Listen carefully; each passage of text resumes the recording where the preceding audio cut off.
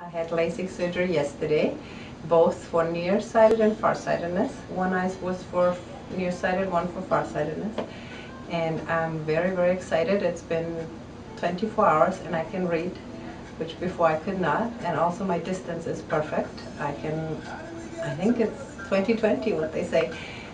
Anyway, I'm from Europe, and a couple months ago I was told by one of the top doctors in Europe that what I have, both nearsighted and farsightedness, cannot be fixed, that they can fix my nearsightedness but not my farsightedness.